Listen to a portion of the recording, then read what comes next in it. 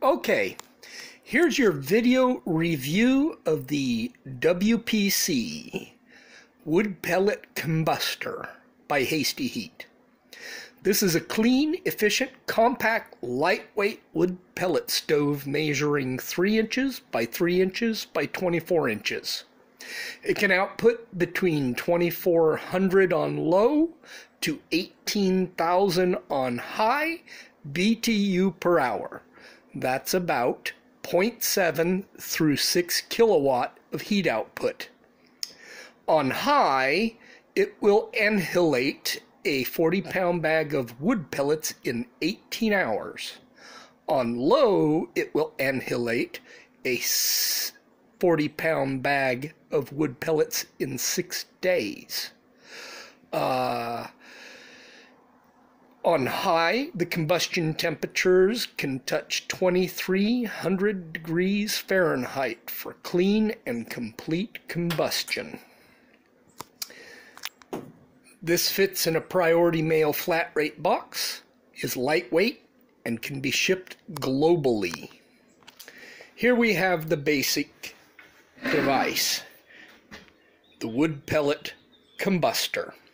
Have a 3-inch ID chimney output made by www.hastyheat.com in the USA. This here is a mount point for various stands and other options. Here you have your flex tube that comes down from the included 40-pound Nomex hopper bag with its shut-off valve. Flexi tube goes into the feeder that goes into the firebox. Here you have your oxygen regulation and access to the combustor with a nice far-infrared emitter.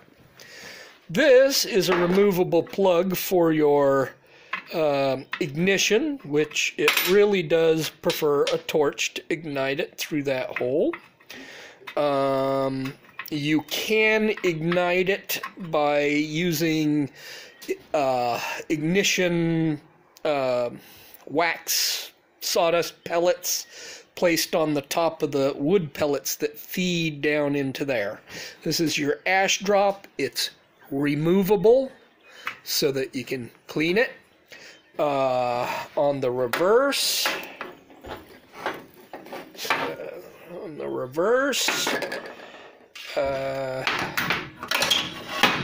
we again have hard points provisioned with standard 1/4-20 thread for wall mounting or other legs, stands, and stuff, which we'll illustrate in the other stuff. And there it is in its very most basic rendition. This is the wood pellet combustor. It is extremely efficient, very clean burning, extremely lightweight, and extremely compact, with the capability of actually heating upwards of a 1,800 square foot home.